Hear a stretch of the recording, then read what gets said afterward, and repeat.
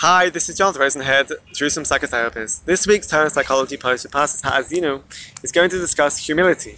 In this week's parsha we have the Shira that Moshe Rabbeinu says to the Bnei Yisrael. And in this Shira, the song, there's a pasuk which says, Ya'arov k'matah likchi, that my teaching will drop like rain.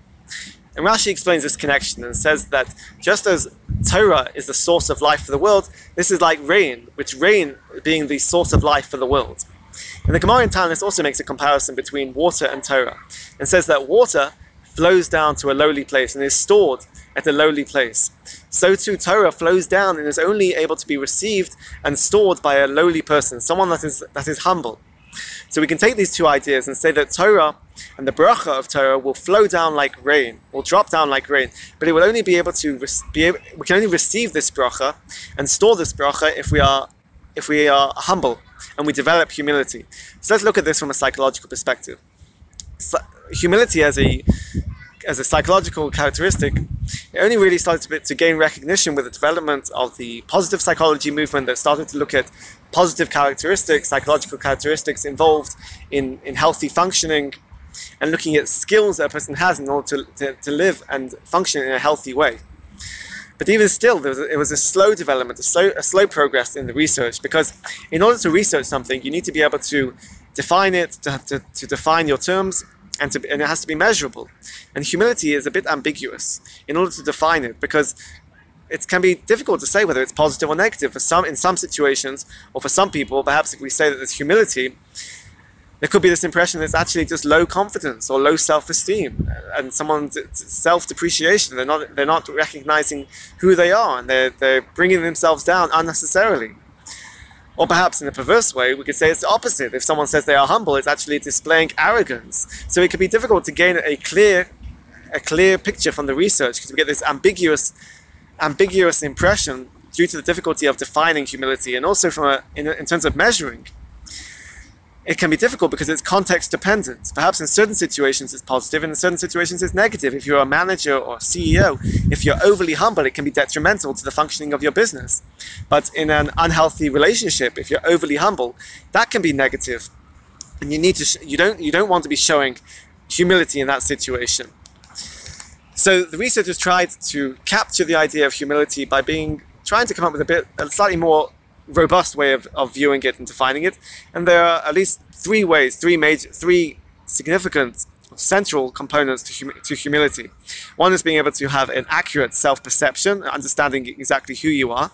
Secondly is a humble way of portraying yourself, and thirdly is when you're in a relational sense, there's an other-focused relational perspective, meaning that when you're in relationships, you're not just focused on yourself, but that you're focused on the other person. So these three factors taken together is what can be seen as the ingredients for humility, and it leads a person to be engaged in a process and to embrace constant self-correction and self-improvement. And when you take this together, and when you see the results from the research in humility, we see that it leads to healthier cognitive functioning, so you're better at problem solving, and you have quicker at learning. It also leads to healthier emotional and physical health as well.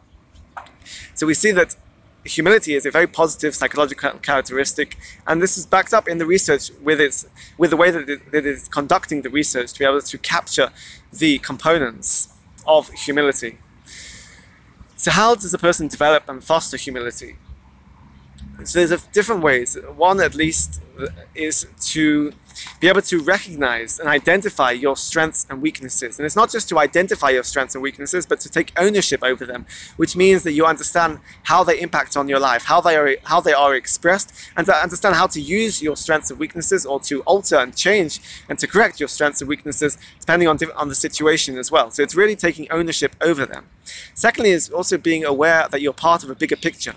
It's not you on your island, that you're part of a bigger picture, that you're part of a family, part of a system, part of a community with neighbors, and part of the world as well. And this bigger picture will instill this idea of humility. And thirdly, it's also being able to understand that, to take a view of curiosity about the world, to be prepared to learn and to take feedback from a person as well, to have curiosity about the world that you're living in, and the curiosity about yourself and how you interact within this world. And I think if we take this idea and we look at Torah as a bracha that will flow down like rain, which involves humility, we can understand how Torah is synonymous with humility. And then, because Torah provides these factors, Torah provides us with this understanding of ourselves, an internal introspection of who we are, and what are our qualities. Torah provides us with this understanding that we are part of a bigger picture, a connection with a kehillah, with a community, with a Kadosh Baruch Hu, a relationship. And this creates an idea that we are part of something bigger. And also Torah quite literally is learning, teaching. That Torah provides us with a way to constantly be learning, to have a curious view of our world, to constantly want to learn new things.